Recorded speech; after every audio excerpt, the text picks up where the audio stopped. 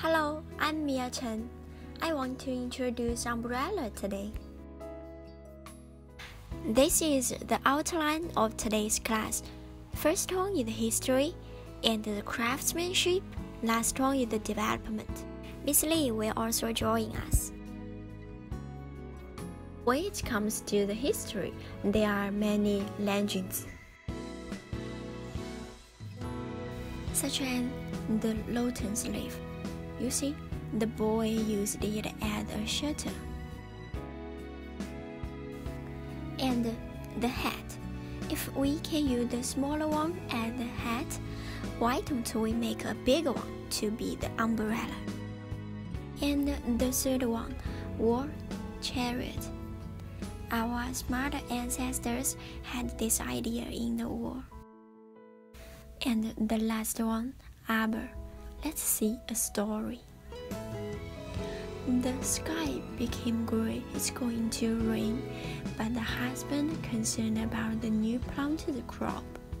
Then the wife suggested him to use the pavilion as a shelter from the heavy rain.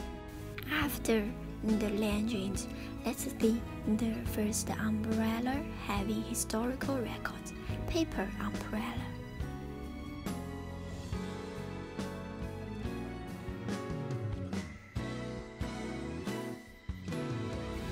Let's see the craftsmanship. At the first, craftsmen would choose the suitable wood and make it to the different part, and then package it in the specific structure.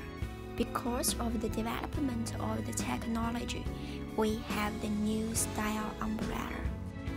We used to close the umbrella in this way, but you see, now we can open it in the different direction.